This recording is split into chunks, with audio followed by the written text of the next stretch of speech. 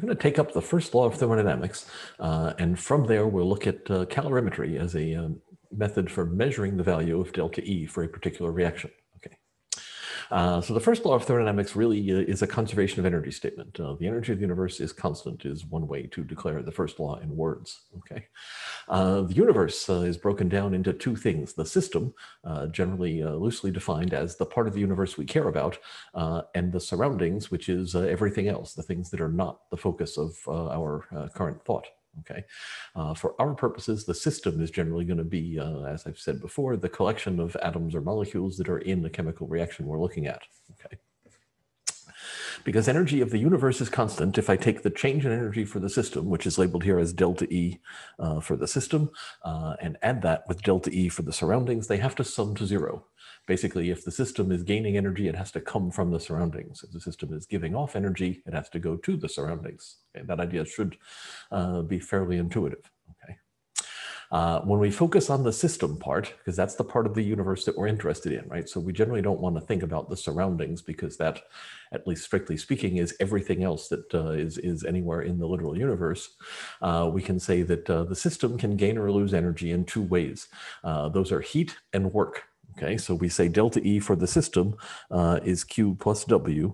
Oftentimes we don't write the system subscript there, right? So usually we'll just see this written as saying delta E is equal to Q plus W, where the system is implied. E is a state function. That's why it's in an uppercase letter. Q and W, the heat and work there, are conspicuously written as lowercase letters. That's because those two are not state functions. Okay, it works out that the sum of those is always path independent, but the individual values would change if we change the pathway that we went through some cycle. The easiest way to prove that is by doing things with an ideal gas, which some of you, if you take a thermal course in the future, will probably work through that. Right now, though, we want to move on and just talk about what is in this equation, right? We've talked about heat. We talked about heat capacities, said we can measure the heat flow by measuring changes in temperature, right? So now we're going to talk for just a few minutes about work. The thermodynamic definition of work is its energy transfer accomplished by a force moving through some distance. Okay, force times distance is equal to work. That's the thermodynamic statement for this. How does that work out? Let's see. Force is say that would be in newtons, say, if we were in SI units, and distance would be in meters. Newtons times meters would be joules. So we get energy units, right? And so work has the units of energy. One thing that's clear from this definition is if nothing is moving, if the distance goes to zero, right, then the work would go to zero. So no work is done if nothing moves.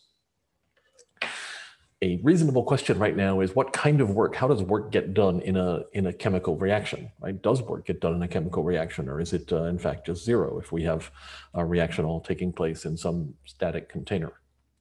The answer to that question is that the work we consider in reactions most frequently is what is often referred to as PV work, or pressure volume work. This is work having to do with the expansion or compression of a gas. Okay. Imagine that I do a reaction, I don't know, in early on in the semester, I did a demonstration, or I played a tape of a demonstration where we dissolved magnesium in hydrochloric acid, and it made hydrogen gas, right? And if you remember that little video clip, there were some magnesium pellets in a balloon. I flipped them into someone flipped them into the flask, and the balloon inflated, right?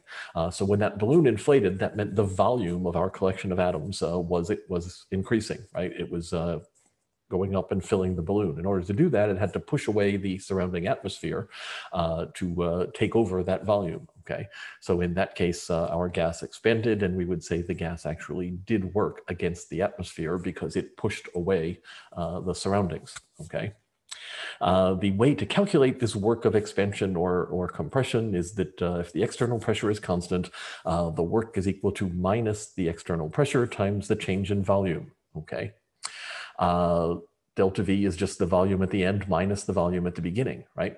So if we have expansion, in the case of expansion, then delta V is positive, and therefore work is negative, right? In the case of compression, then we have delta V is negative, because that means the volume at the end is smaller than the volume at the beginning, right? So the end minus the beginning then will be a negative quantity. If delta V is negative, that tells us that then the work will be positive. Okay, those signs, I'll come back and talk about those in a moment, okay? And also if delta V is 0, then as expected, if our volume doesn't change, then no work is done, okay? That means the work contribution is generally going to be important only for systems where we have gases involved, and typically when we have different numbers of moles of gas on the two sides of the equation. That's where the volume change will be the greatest. And that's where the work part would be the most important. In terms of units, if I have pressure over here, remember pressure is force over area. Right, force per unit area is the definition of pressure. And so if I multiply that by volume, volume divided by area is distance. So this thing is force times distance.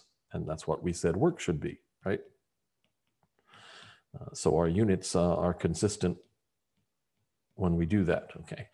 And so that's the work that normally is important in chemical reactions. There are some other cases, gosh, if we think about reactions going on in a battery, we could think about electrical work, but we're not generally going to be considering that for our purposes here. Another couple words about the signs on Q and W. Okay, this is an important thing. One of the ways that people have get in trouble in thermodynamics problems is by getting the signs twisted around. Okay, work is defined the way we have the equation set up. Work is defined as being positive when work is done on the system. Right. Think about it. If the work is being done on the system, that means my system is being compressed. That means the world is squeezing in on it. That amounts to a flow of energy into the system. Right. If, on the other hand, if the system is doing the work, then it's pushing out, it's spending some energy to move the surroundings out of the way. Right. So that's energy flowing out. So positive work is work done on the system.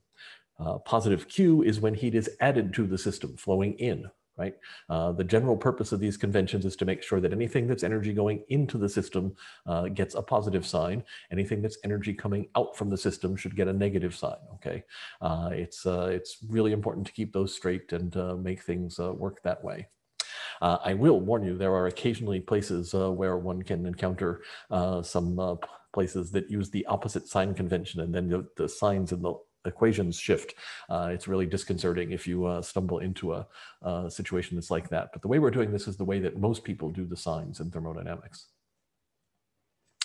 All right, so we want to talk about calorimetry as a way to measure the change in energy we hope for a chemical reaction, okay? So when I say calorimetry, what we're actually measuring is a temperature change, okay? Temperature change is an easily measurable lab thing. All we need to do is have our reaction take place in some sort of controlled fashion and have a thermometer of some sort that can measure the temperature of the reacting system, okay? If we measure the temperature change, and if we know the heat capacities of all the things involved, we should be able to convert the temperature change into a heat, right? And so what we're going to look at now is what exactly that heat can tell us. So when we do a reaction, like I said, in controlled conditions, there are two main ways this is done. One is at constant volume, and one is at constant pressure. Okay. In this video, I'm going to talk about calorimetry at constant volume. That's the one that is actually conceptually a little bit simpler from where we're starting. Okay. That would happen. We'd have to have a closed container, and I'll show you a picture of a container that could do this in a moment. All right. Also, we sometimes do constant pressure calorimetry, and I'll talk about that one in a subsequent video. I think at the very end of the semester this year, you have a lab experiment you'll see which involves constant pressure calorimetry. Constant pressure case is easier, frankly. When you do see that lab in the online lab, you will see that the calorimeter in that case is literally just a couple of styrofoam coffee cups stacked together because it can be open to the atmosphere if we're just going for constant pressure. Okay, constant volume is a little bit harder to do, but it's in some ways easier to think about. So if we measure the change in temperature, we should be able to find Q, the heat, if we know the heat capacities of things. Now we have to figure out whether what that heat actually corresponds to. So this is some pictures here of constant volume calorimeters, what is called a bomb calorimeter. This piece here this is a photo of what would be called the bomb. in a bomb calorimeter. Okay, in live class, I actually have one of those that sits in my office that I usually bring to class. I can tell you that, gosh, the can part, this piece here, that thing is probably about, I don't know, 6 or 7 inches tall.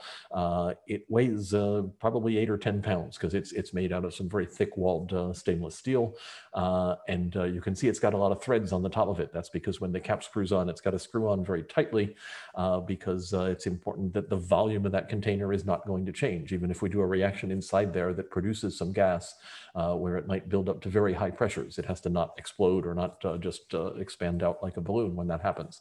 That's why this is actually the much more elaborate and expensive way to do calorimetry, because that container in the picture there probably would cost a few $1,000s to buy, which obviously is not what a couple of styrofoam cups cost to buy. This picture over here just says that container, when it's all screwed together and got the sample in there and stuff, then it would get dunked in a bucket like the picture on the right, which would be filled with water. And there's a motor up there which is just going to stir the water so everything is held at the same temperature, right? So the temperature is uniform throughout there.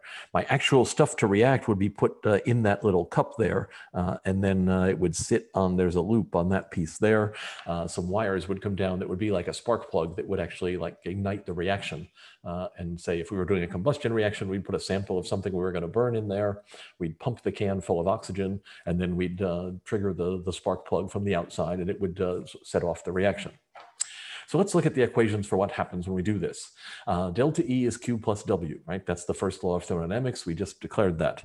The work is minus external pressure times delta V. If my thick-walled calorimeter does its job, delta V is 0, right? If delta V is 0, then the work is 0, because whatever the external pressure is, somewhere around 1 atmosphere, presumably, the work is still 0 because delta V is 0. If work is 0, then delta E is just Q. So we write that delta E is equal to Q, and where we write it as Q sub V, because that equation there is only true if the volume is constant, right? If the volume changes, then the work term goes back to being non-zero. And so whenever we write the delta E equals Q, we usually put the sub V on there to make sure it's clear that that's a special case equation, okay? So if I do a reaction at constant volume in a calorimeter, I'm going to measure delta E, okay? So when I say I'm going to measure the temperature change, there'd actually be, in addition to the stirrer and stuff, there's a thermometer, temperature sensor built into the container here, or the bucket, that's going to have everything inside there, right? So it's stirring the water and the steel container and the stuff inside the steel container are all going to be at the same temperature. Well, they're all going to be at the same temperature eventually, right? When the reaction first happens, it's going to liberate heat inside the container. The inner walls of the container are going to start to get hot, but that's going to then propagate out. And so we're going to get a temperature change for the whole collection of things. The water in the bucket, the metal container, the stuff inside the container, all those things are going to be changing temperature, right? If we know the heat capacities of everything, we should still be able to figure out what the actual amount of energy that was involved is. So let's, I think we're going to do an example problem like this. It says we're going to burn 0.2 of a gram of glucose, just think sugar, right? That's not exactly table sugar, but it is a sugar. 0.2 of a gram of glucose, we're going to burn it in excess oxygen at constant volume. So in one of those calorimeters, like was just in the picture. The temperature of the calorimeter, meaning of everything there, right? That would be the temperature of the bucket with the water in it, with the stuff inside it. So the temperature I measure there goes up by 3 degrees when this happens. That bucket is well insulated so that we think all the heat's going to be trapped in there, okay? I get a temperature change of 3 degrees when I burn my 0.2 of a gram. My goal is going to be to find delta E for the combustion of 1 mole of glucose. And there's a note down here on the bottom which says the heat capacity of the calorimeter is that quantity there, okay? That thing is sometimes called a calorimeter constant. It's probably bothering a number of you right now because it says it's a heat capacity. It's got units of kilojoules per degree C, right? It does not have a mass or a mole unit on it like heat capacities that we saw in the earlier video. The reason for that is this is the heat capacity of a particular object, not of a material, right? So if I flip back to the other slide for a second, if this was my calorimeter, and if I worked with this calorimeter every day, my job was to, I don't know, maybe check the calorie ratings on food products or something like that.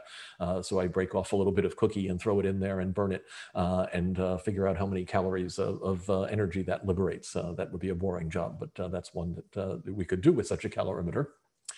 I would say that heat capacity is going to be for the stainless steel container, for that container sitting in however much water it takes to fill up the bucket of water that the thing is in, right? And if I worked with this same calorimeter over and over again, eventually I would realize that it was easier to just say, I could get the heat capacity of just all of my stuff all together, instead of saying I have this many grams of stainless steel and this many grams of water and this many grams of whatever else is involved, right?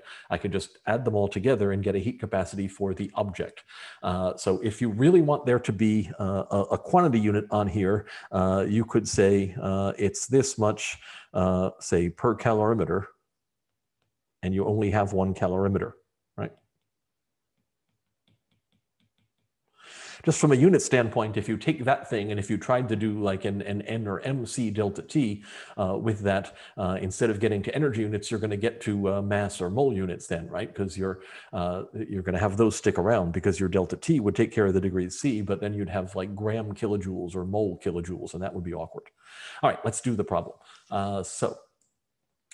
This is my my information, right? Oh, that's not right. Dang it, that's not Q for the calorimeter. That's the heat capacity for the calorimeter. So let's turn that Q into a C. So what am I going to do? I'm going to say when I burn my 0.2 of a gram of glucose, the first thing I'm going to say is the temperature went up, right? It also said I'm doing a combustion reaction. I'm burning sugar, right? This should be a source of energy. So when I get a value for delta E, it better be negative, because I've got to be releasing energy when I burn the sugar, okay? So that's my starting point, is that I want it to turn out that way. Let's find how much heat went into the calorimeter, okay?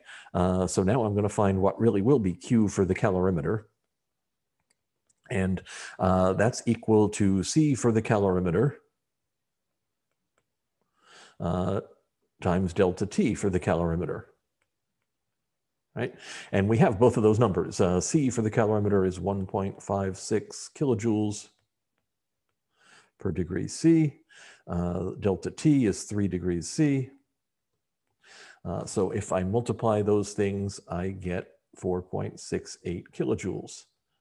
Gosh, it's been a while since I got to do problems with numbers in them, so it's kind of exciting. So this is Q for the calorimeter. That's how much energy flows into my steel container and the bucket of water it's sitting in and all that stuff, right? So that same amount of energy had to flow out from the reaction. So I could write that Q for the calorimeter has got to be equal to minus Q for the glucose, or for the reaction, okay? I mean, the glucose is kind of gone now, so calling it Q for the glucose is probably a bad idea, but I should put maybe reaction there, okay? So this tells me that Q, this time I'm going to change this to say Q for my reaction, because I like that better. Sorry for changing terms right in the middle of the problem. Must be equal to minus 4.68 kilojoules. But that's Q, that's how much heat was liberated when I burned 0.2 of a gram of glucose. Suppose I had burned a whole gram of glucose instead, right? If I burned more fuel, I should get more energy, right? And so I have to somehow scale this, because I want to now do it pretending I had burned a mole of glucose, right? And so what I'm going to do is I'm going to say that I got this many kilojoules, 4.68 kilojoules were released when I burned 0.2 grams of glucose. So we're going to normalize for that. We're going to say that delta E, if I wanted it to be in per gram, I could say that I got minus, I'm putting minus there to keep the sign intact, right? I could figure that out again at the end if I want. I know heat's being liberated. 4.68 kilojoules. That was for 0.2 grams of glucose. But I don't want it to be per gram, I want it to be per mole. So we get to do something we haven't done for a while, which is if I take C6H12O6 and add that up, it turns out there are 180 grams, and you can check me on that if you want. 180 grams of glucose is 1 mole.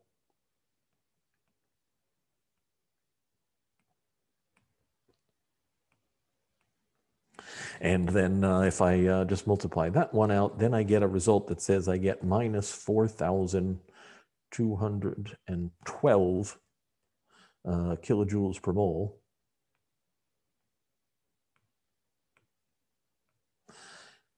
And that is now my delta E for burning a mole of glucose, right? So that's what the question said I wanted to find, was what would the value be if I burned a whole mole?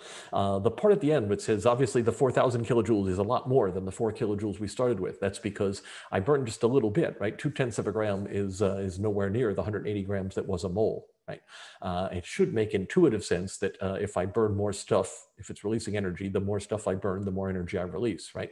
My fire will get a lot hotter if I throw more wood on it, right? Because I've got more heat coming out of there if I'm burning more fuel in the same window of time. Okay, and so that idea should make sense to you. It's a little bit like doing stoichiometry, where this thing, the kilojoules per mole that we have over there, that's delta E for burning 1 mole of it. That would help us figure out how much heat we could get if we burned any arbitrary amount of the glucose. Okay.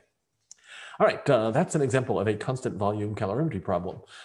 In the next video, we'll talk about what happens if we do the reaction instead at constant pressure, and that'll let us meet up with another thermodynamic function known as enthalpy.